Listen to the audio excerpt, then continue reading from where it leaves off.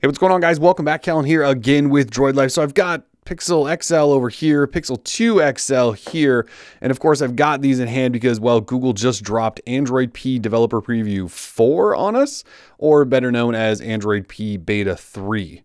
I know the numbering's kind of confusing, but they dropped it on us. I've got it up and running on Pixel 2 XL.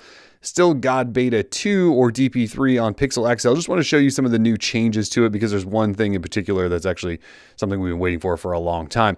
Not a huge update, but let's dive into this. This is what's new in Android P Developer Preview 4. Really, this is a pretty small update. This is almost a stable build. I believe it's a release candidate, or at least very, very close to it. There shouldn't be a lot of bugs here. We're getting almost to that final release. We got one more Developer Preview 5, probably coming over the next month or so, and then we'll get stable. And typically that happens around August. So if you've been holding off on flashing this, this is clearly the most stable version yet. So anyways, talking about what's new, the biggest thing is a dark theme. Now, in the past, well, in previous releases, you've been able to adjust the color of, well, this app drawer, and then, of course, your notification shade to be either light or dark. Of course, that all depended on your wallpaper in the past. If you had a lighter wallpaper, this is clearly considered lighter, you get a lighter shade. If it's a darker or almost black wallpaper, then everything turns dark. Well, in this preview, we actually are able to manually change that. So if we go into Settings, Display, pop down, Advanced, go down, there is now a device theme option, and you can see right there, it's set to automatic if you want to have that just adjust based on your wallpaper, or you can force it light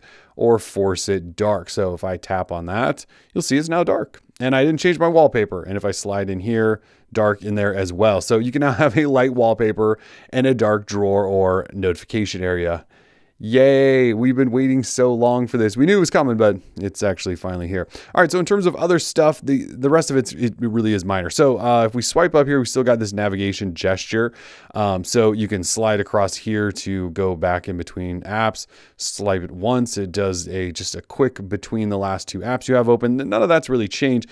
You will notice down here, though, this back button, it is now just a sort of open bracket, sort of half triangle thing. In previous builds, it was a triangle. Now it's just a, you know, that sort of thing. It's just a arrow pointing that way to go back. So we didn't get rid of it yet, even though a little gesture swiping that way on the home button could certainly work in place of a back, but this is where we're at. So they did change that.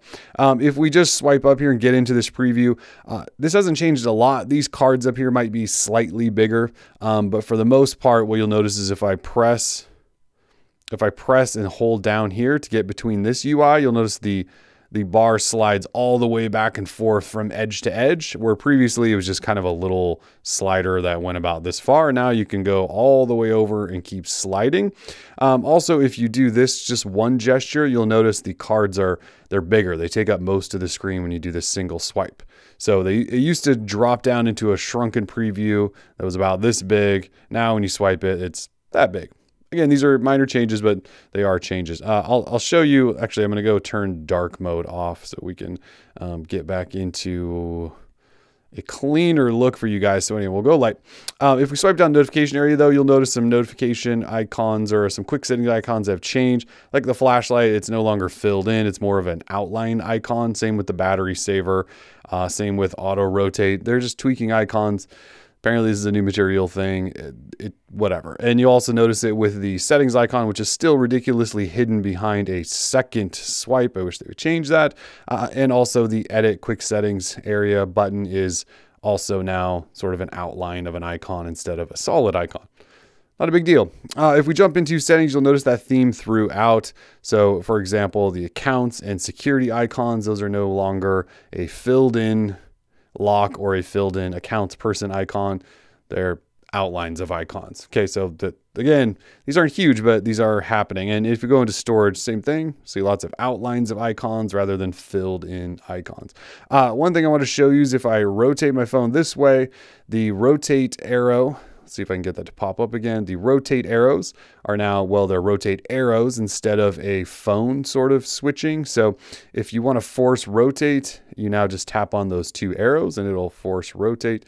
And if we flip back, it'll do that as well. You guys remember that? It used to be a phone icon that switched. Now it's a couple of arrows. One thing I did think that was an interesting addition is if we go into sound, you'll notice there's an additional volume slider there for call volume. At least I do believe this is new. You've now got you've got media ring and alarm volume, now you actually have a separate slider for call. So if you do adjust volume though, it still does media by default. And then if you want to vibrate, silent, or have your ringer on, you still tap that. If you want to adjust the actual call volume, go into this section, or just jump on a call and adjust your volume, should work as well. But there is now 4 different volumes you can manually adjust from within the sound settings. That's pretty much it. Again, I told you there's not a lot of new stuff here. You know, if I long press, this UI still looks the same. Nothing's really changed in here. You can still long press on icons. That's all there. It's Android P. It's very stable at this point, although I haven't tested NFC, so we'll have to see if that's been enabled now for NFC payments. It's been off in previous previews. That's pretty much it though. If we find other things, we have a post I will link to down below, and it's constantly updating with anything we do find. So let us know what you think. You like an Android P now? Does it feel more stable? Are you using it daily on whatever Pixel phone you owned, or maybe Essential phone? They push an update to that too. Let us know. Otherwise, we are Droid Life. Peace.